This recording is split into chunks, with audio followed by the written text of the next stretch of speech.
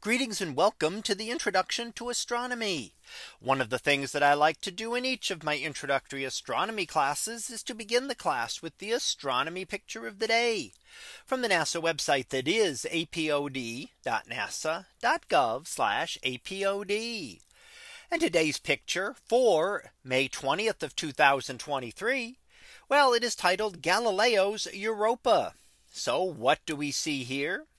Well, here we do see an image of the moon Europa, one of the four large satellites of Jupiter. And this was imaged by the Galileo spacecraft, which orbited Jupiter several decades ago now. Now, Europa is unusual in that it has a very lightly cratered surface, hardly any craters on it, but it is completely icy. And what that ice is hiding is an ocean down below. So there is a great ocean of salty water down below this crust of ice. Now, it's not a very thin crust. The crust is extremely thick, much thicker than our own oceans here on Earth or any of the ice here on Earth. However, that water is really very interesting because it leads us to think that there might be a chance that there could be some kind of life there.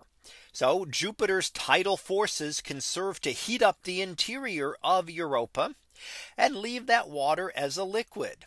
Now, how would it get sunlight? Sunlight is not going to make it through here, so it would be a very dark area. However, we know that there is life that can survive under very extreme conditions, including in the deep parts of the ocean here on Earth. So could some kind of life have formed there? And that is for future missions to study. And in fact, missions have been considered to specifically study Europa as one of the best places to look for life in our solar system. We've studied, of course, Earth very well.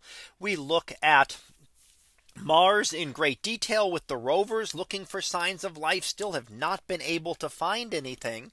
So Europa is one of those other regions that we may want to look at, simply because it does have liquid water. We know that liquid water exists here, and we think from Earth that liquid water is a good requirement for life. Now, could life exist without liquid water? Well, it's certainly a possibility. It's just hard for us to be able to imagine because we are so focused on life that uses water here on Earth. And that's why we tend to look at places like Europa and like Mars, which either had water in the past or currently have water at some point on those objects.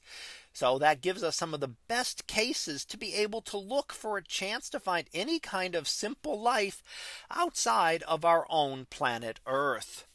So that was our picture of the day for May 20th of 2023. It was titled Galileo's Europa. We'll be back again tomorrow for the next picture, previewed to be almost alien. So we'll see what that is about tomorrow. And until then, have a great day, everyone, and I will see you in class.